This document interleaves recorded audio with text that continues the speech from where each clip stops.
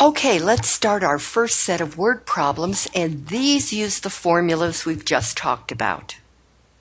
The perimeter of a standard-sized rectangle is 28 feet. The length is 2 feet longer than the width.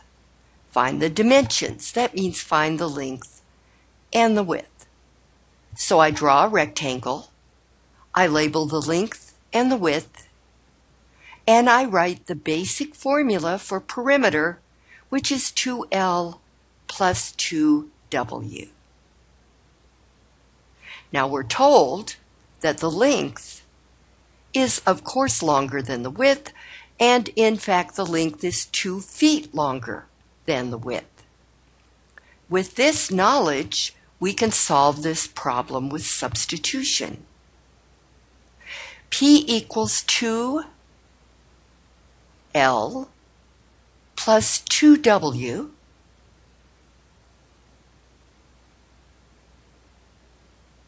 but remember that L is W plus 2, and the perimeter is 28 feet.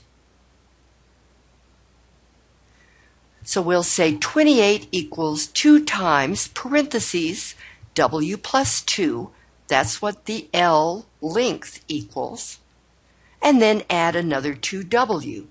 So we've stuck with the formula. Now I'm going to distribute because I have a number on the outside of the parentheses. 28 will equal 2W plus 2 times 2, which is 4.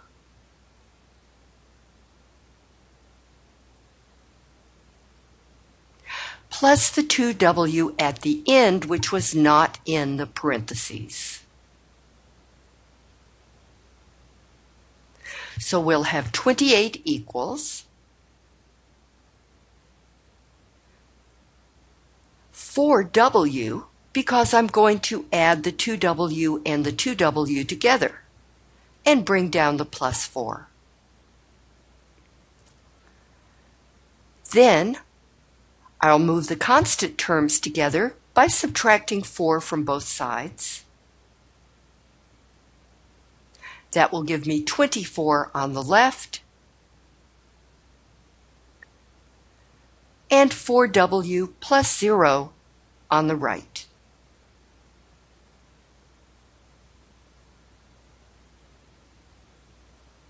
So now we've got 24 equals 4W. One constant term equals one variable term. This is where I divide by the coefficient of the variable. Divide by 4 and divide by 4. And so I discover that W, or 1W, equals 6. So W equals 6, or 6 equals W. I now know that the width is 6 feet. The length is 2 feet longer than the width, so the length is going to be 6 plus 2.